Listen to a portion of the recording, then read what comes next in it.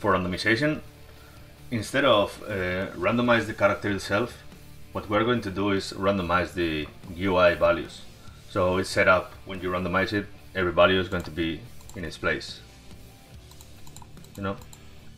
How is this made?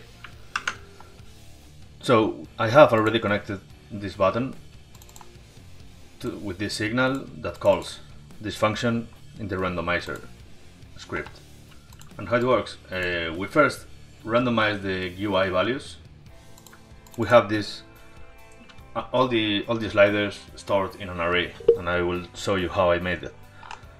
So you have this recursive array getter that looks in all the tree and finds if a node has any children and repeats itself until you get all the nodes in the tree. And here, if that node is of a class of color picker or a slider, we store it in the color presets array or in the slider array. So we can have access to all the sliders to randomize them, or the color pickers.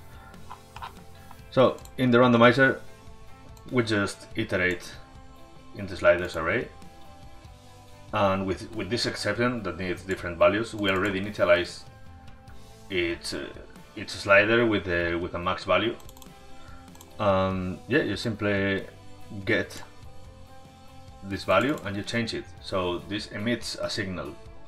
The slider changes and reflects the change to the character.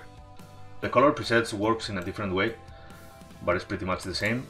So what we're going to randomize is not these colors, but these color presets. So we have to select one random color and emit a signal simulating that you clicked. For this we have to search in the dictionary of the colors we got here in the script, and we iterate in those colors and we emit the signal.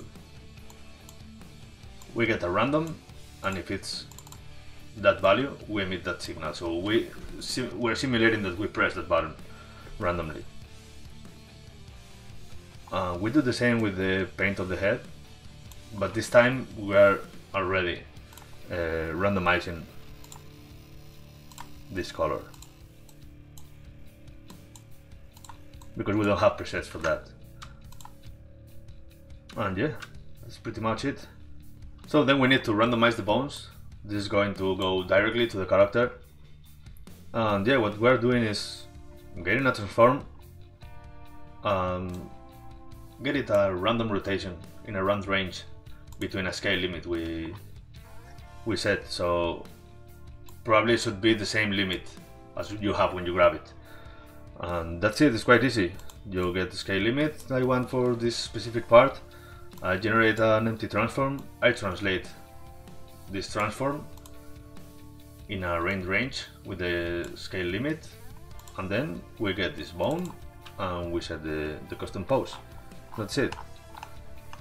For the blend shapes, we have a problem here because we don't want to randomize the positive and negative values of a single shape. So for example, we don't want this to be randomized and get this value and then this value goes anywhere.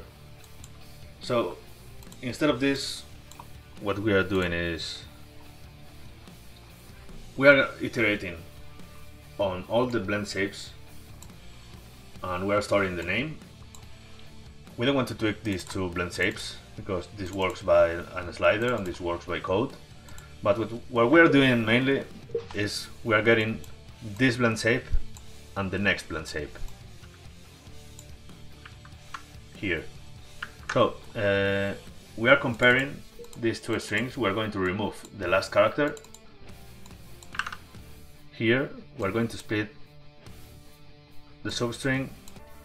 So we have, for example, this blend shape and the next blend shape. So we're going to compare if they have the same name but without the values at the end. If they have the same name, we can either randomize this or this, but never both at the same time. So we go around int of 2, so we have 0 or 1. So if it's 0, we are going to randomize this current blend shape, and we're going to set the next one to 0.